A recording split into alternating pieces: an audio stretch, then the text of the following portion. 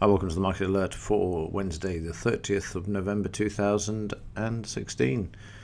So yesterday we had a potential sell signal, and I say potential because at 3 p.m, which is this bar here, we had a economic news item, high impact consumer confidence figures released, and as I said in yesterday morning Market Alert, be aware of this being released. You want to be out of the market. So if you did take the initial trade, then you had the chance to actually get out with a point or at least break even before the news was actually released.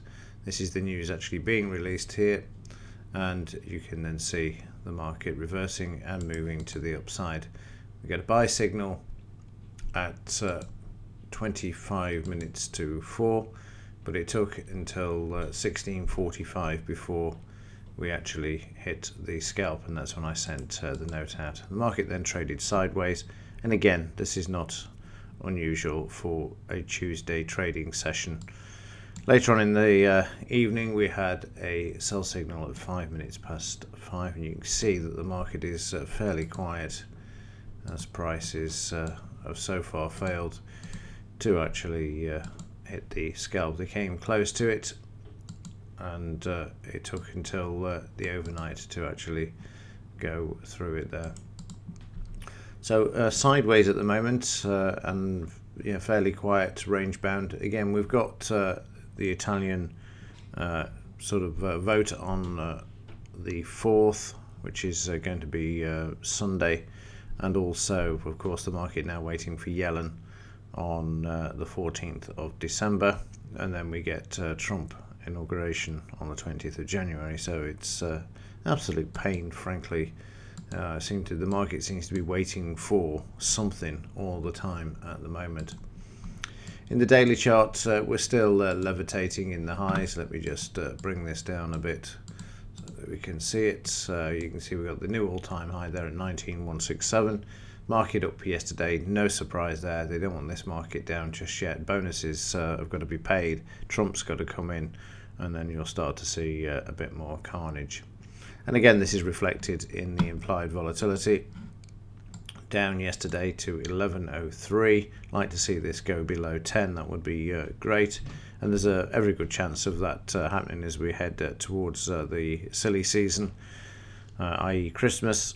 When things become quiet, it will allow this to actually drop and then set things up nicely, ready for after Christmas, unless the market decides to go before, after Yellen is forced to increase interest rates. And I'll cover that tomorrow with regards to the yields and how a hand's going to be forced to actually increase interest rates, and you'll see exactly what I mean.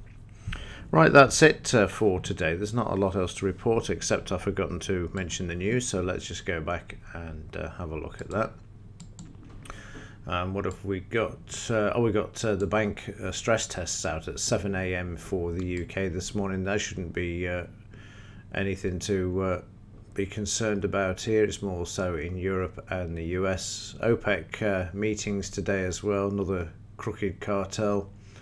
Draghi's being wheeled out again, and this is what I mean about Europe. I don't know why, but this man seems to be on the news more than anybody else at the moment. So another day of Draghi, that's at 12:30, and then we've got the non-farm employment change. And speaking of non-farm roll figures, we've got those on Friday as well, so that will be really interesting to see what they come out at, because that's certainly going to put the nail in the coffin for Yellen. If they come out better than forecast, she will have no choice other than to increase interest rates. So we've got crude oil inventories today, usual one at 3:30 p.m. Don't be in the market for that one. And then Powell is being wheeled out, as well as German President Wiedemann is speaking as well. And I take it that's he's another central banker of some description or whatever, unless he is just a political president. But there you go. I don't know on that one, but that's at 4 p.m. Seems to be a lot of noises coming out of Europe at the moment, probably in part to the vote on Sunday as well. Just it's like it isn't actually a Brexit thing. It's a bizarre thing. It's to do with the Constitution, but I think it's being turned into that. So again, don't know the full details on that. We'll just see what happens when it comes out. and how the market reacts on Monday. Right, that's it for today. I will let you have a note if I see anything that needs reporting. Other than that, thanks for watching. See you in the next one.